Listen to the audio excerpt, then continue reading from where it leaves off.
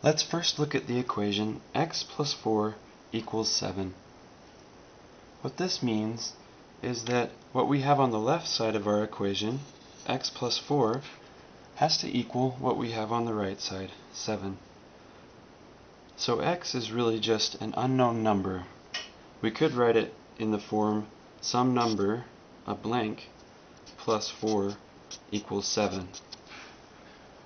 Well, in this case, you're probably thinking, well, I could just solve that in my head. But what algebra does is it gives us a way to solve these systematically, so that when they get a little bit more difficult, we don't have to guess as to what they are.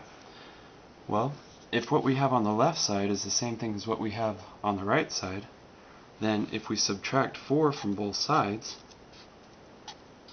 then what we have on the left should still equal what we have on the right. Well, when we do that, we get that these 4's cancels out to give us a 0, so we have x plus 0 would equal 7 minus 4, which is 3. So we conclude that x equals 3. Let's do one more example.